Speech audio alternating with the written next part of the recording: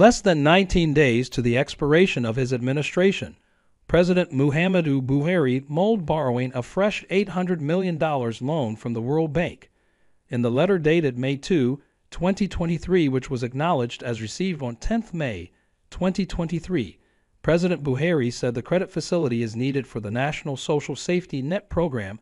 He said his government intends to expand shock response safety net support among the poor and vulnerable Nigerians, and the government will make a cash transfer of 5,000 naira and 5,000, each to 10.2 million poor and low-income earners.